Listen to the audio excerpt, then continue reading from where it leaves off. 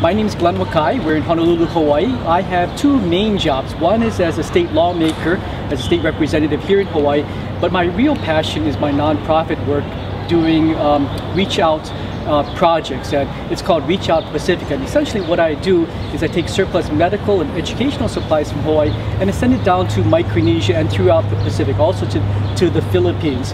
I look at Hawaii and Americans in general. We're such a wasteful society, and particularly in the healthcare area.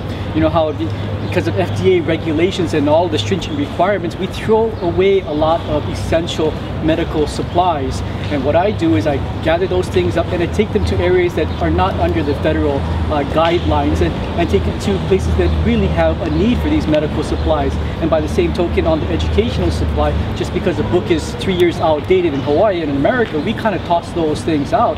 But in Micronesia, where they are still functioning with books from the 1970s and maybe 80s, having a book that was printed in 2005 is a real gift to them. So I just saw that it was such a win-win situation. Hawaii is already in the state of shipping its garbage out of Hawaii because our landfill is so overburdened. So helping to keep some of these items out of the landfill and take it to places in Micronesia where there's huge needs, to me, made a lot of sense. So we've been at it for about 5 years, and over that course of time, we've gone from moving a few boxes to the point now where we're moving 3-4 containers at a time out to that part of the world. And when you think about the Micronesian migration to Hawaii, it's similar to the Hispanic migration in the continent. We hear often about how the migration is kind of a burden upon taxpayers of the states on the mainland. Likewise, for the Micronesian migration, they come here, unfortunately, a lot of times because of lack of economic opportunity in their home islands, as well as because of healthcare needs. For example, if you lived in this place called Chuuk in Micronesia and you get diabetes, you have two choices. You die in Chuuk or you come to Hawaii for your dialysis treatment. So that's the unsavory decisions that the people in that part of the world have to make. So their migration here to Hawaii, as you can imagine, they're not coming here a lot of times by choice, but by necessity. So they're seen as kind of a group of individuals who we have to ramp up and get them ready to work, help with the education, because a lot of times they kind of are plopped onto our doorstep. So the organization Reach Out Pacific also tries to get to the root of their migration by keeping them healthy and keeping them well educated, and most importantly, giving them choices to live out a full life with economic opportunities in Chuuk, in Pohnpei, in the Marshall Islands, in that part of the world. So that's what we're trying to do, is provide them choices rather than having to be forced to come to Hawaii or even matriculate to the mainland USA. I'm all about win-win situations, and here's a winner situation where we divert all kinds of needed products to places that really have these needs. So, and what drives me is when we do send the containers out, I don't travel with the containers, but I get the pictures back from the girl who has a wheelchair, who wasn't able to have mobility before and now can get around American Samoa in a wheelchair, versus before she was kind of a shut-in. Or seeing people who are getting mammograms or getting x-rays in locales that didn't offer those services before. As Americans, we kind of take it for granted. And here's something that none of us in the United States would accept. When you're in Pohnpei and you have to go to surgery, you're asked to bring your own sheets and linens. That's how dire the situation is. The hospital doesn't provide that because there is nothing to even line the beds. I mean, how unsanitary is that? But that tells you how destitute their communities are.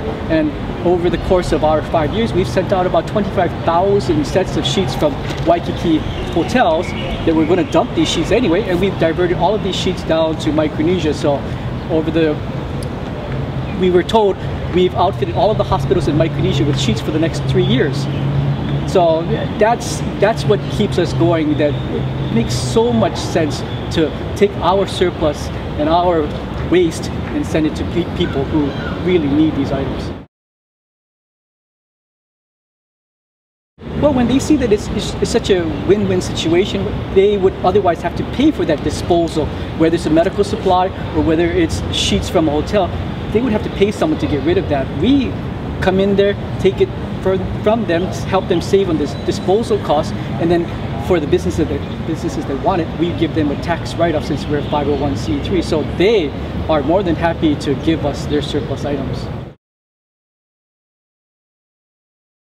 In my political capacity, you see things from 30,000 feet. You dole out money to various departments and agencies and you create policy, but you're not really there where the rubber meets the road. You're not there in the classroom to see that fifth grader understand the beginnings of algebra. So the nonprofit capacity allows me to be where the rubber meets the road. I don't have to worry about what my other colleagues here think of a particular issue. If I want to get something down to Palau or down to Saipan, it goes. And that's what I enjoy, kind of the freedom to make things happen, because rightly or wrongly, the political process, it's got a lot of inertia and it doesn't move very quickly. And I'm one that really wants to see action and good things get done. So that part of it I find refreshing. But in any locale across the United States, there can be a good concentration of individuals who want to effectuate change, but the greatest change is going to come from policy standpoints, whether it's funding issues, whether it's a policy that we're going to stop women from getting beaten, stop drug use, stop whatever the cause may be.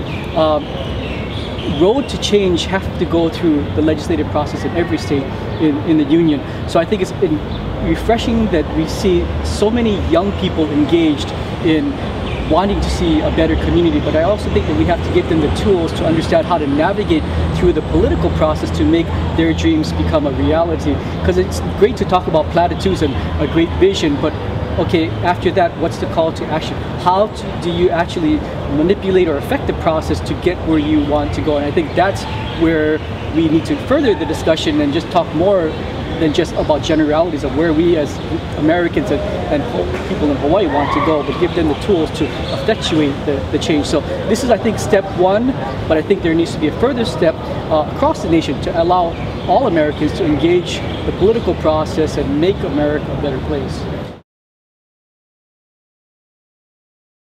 Political world in any state in the union is unfortunately caught up in partisanship politics.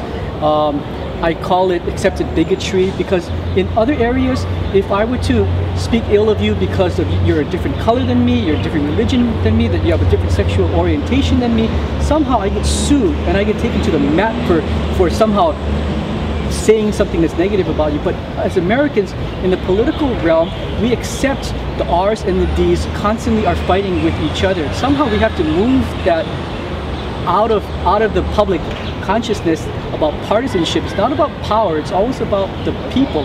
And how do we try to disengage the power struggle to it being a struggle for the betterment of our community?